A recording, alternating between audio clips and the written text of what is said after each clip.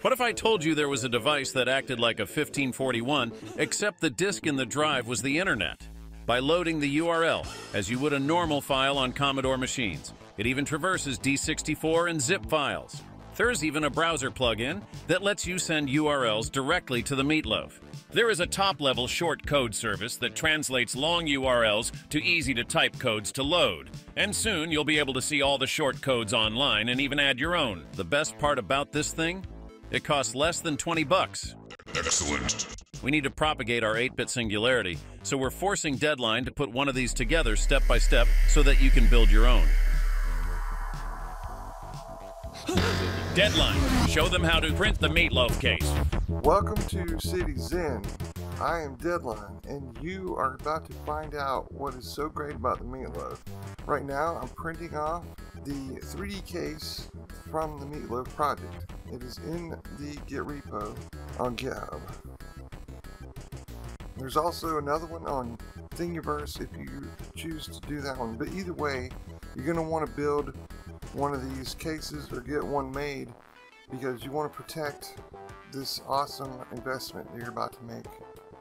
These 3D cases will be available on our Etsy website. We'll leave a link in the description for all this stuff. Deadline, show them how to build the Meatloaf. The first thing you're going to want to get is a Lolin D32 Pro version 2.0. It's got to have Wi-Fi and Bluetooth board, and you need it to make sure that it has an SD card slot on it. Make sure that they get the Pro version with PS RAM.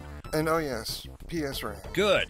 Now tell them about the 6-pin DIN cord for the IEC bus. I'm getting to it. You can also get the 6-pin DIN that you'll need for the IEC from Amazon as well. And it actually costs more than the ESP board. Imagine that. Why, I never. Actually, if you cut that cord in half, you can make 2 Meatloaf devices with it. So it's cheaper than you think. You're right, Clicky. Tell me something I don't know. Step 1. Deadline. Prepare the DIN cord. I never thought you'd ask. So what we're going to do now is tin the wires and get it ready to solder onto the ESP32. Show them the pinout information. Well, here it is. All you got to do is wire it up just like in this pinout configuration. We'll post a link to the image that's on the internet in the description of this video. If you don't know which pins are on the ends of the wires, you can do a continuity test on the wires. I recommend writing down the numbers on a piece of notepad or something while you're doing this. When you're done, this is what the Lolin D32 Pro should look like. Excellent work. Now show them how to plug it into the desktop. Clicky, our viewers are sophisticated. They would get upset if I did that. Show them anyway. Fine, here's me plugging it in. And here's me plugging it into the other side. And now I'm turning on the USB hub and I plugged the IEC cable into the Commodore 64 that it's connected to. There you go. Oh look, the Meatloaf started coming on and it's got lights on it. Good, you got it up and running. That'll make it easier for us to defeat Miss Doss. I'll brief Victoria in the battle room. Now they need to know how to get the software running. Deadline, show them how to configure the Meatloaf. Step 1. Let's go ahead and set up our VSCode environment in order to get the Meatloaf programmed and up and running. I've talked about VSCode before. It's an awesome program. And if you do any kind of coding at all, this is what you want to get. That aside, it is required for this project. So it's a free download. Go to the VSCode website and download it. Show them step 2. Now that you've got VSCode installed, we can go ahead and get the GitHub repo from GitHub. And now you can get it by downloading the zip file or using the git clone method if you're familiar with that. Deadline, step 3. Now that we got VS Code and the repo, what's next? Well, we have to install an extension on VS Code called platformio. This is so we can talk to the ESP32. I've put chapters in this video so you can pause or go back to any section. Deadline, step 4. Now in VS Code, open a folder and then browse to the location where you unzipped the repo.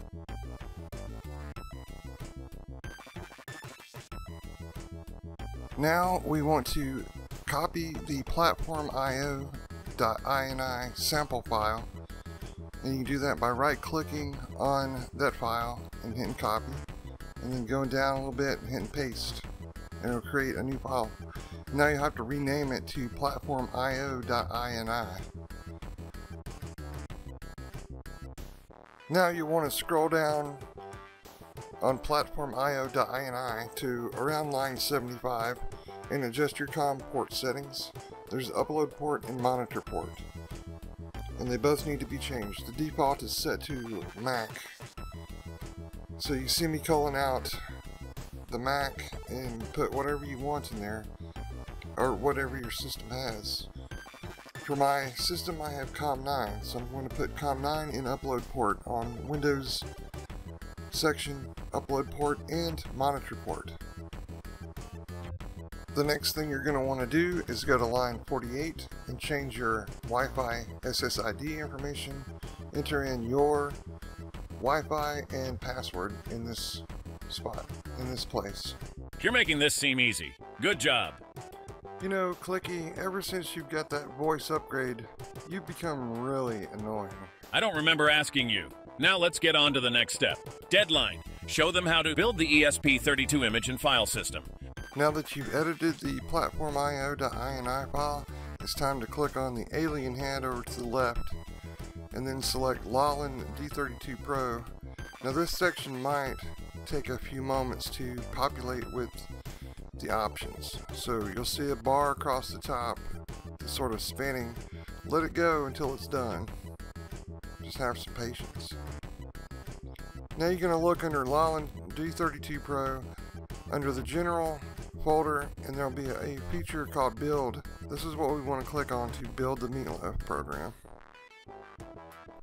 You might notice that in the terminal there's a lot of stuff going on. It's the actual program getting built. You might see some warnings in there, but don't worry about those. You're going to be looking for this green text down here that says success. Isn't that what we're all looking for? The green text that says success. Yep, and now we click on the upload file system image, and it'll build and upload the file system image. The final step is to go to the Lolin D32 under General and press Upload and Monitor. This will upload the firmware image and start a monitor.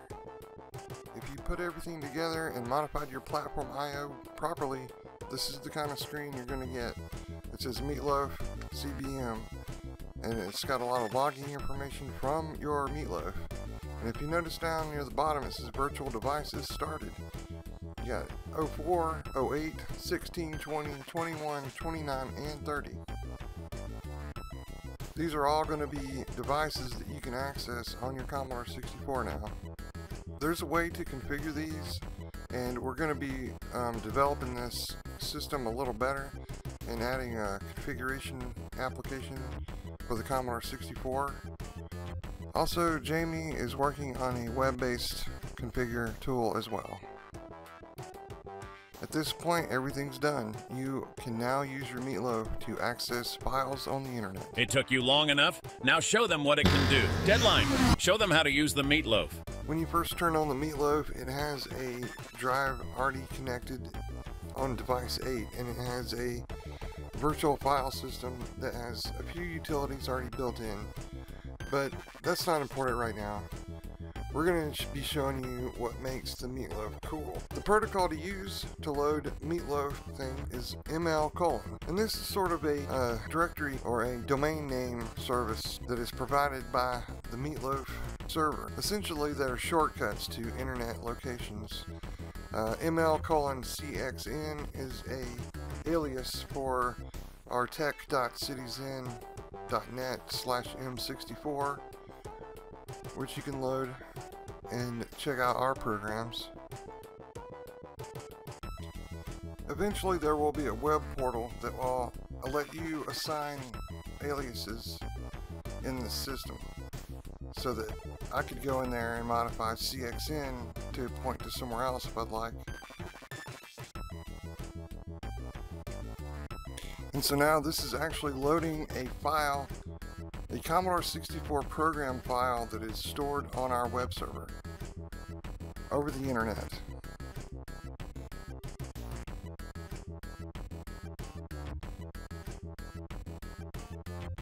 Enough of this. Show them the browser plugin. I was going to say, but wait, there's more. Anyway, there is a browser plugin, and if you go to the extension store for your browser and search for Send to Meatloaf and install it, well, it'll work. Let's see the Meatloaf extension in action.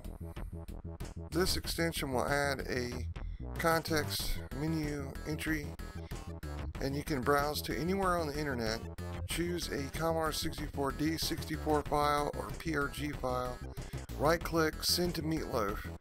The Meatloaf server will know it's you because it'll be coming from your LAN, and so it queues up whatever it is you sent to Meatloaf in the server. So now you go back to the Commodore 64, load ml:*, and it will load whatever you sent to the browser.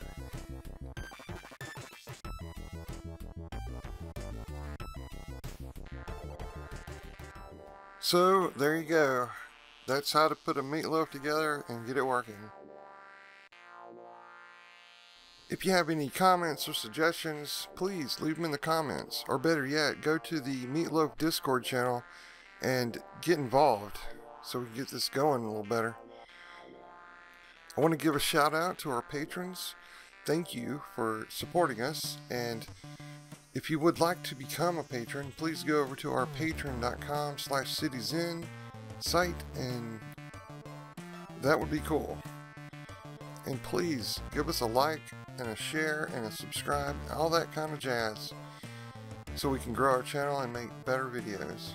Serving you, the Commodore community. This is CityXen 1990 FM. Until next time. Hey, you can't just end it yet. I still haven't shown everyone the new dance routine I've been working on. Hey! Thanks for watching. Subscribe and hit the notification bell so you won't miss any of our new programming series. And be sure to check out all the other vintage computer-related videos on our channel, right here on CityXen.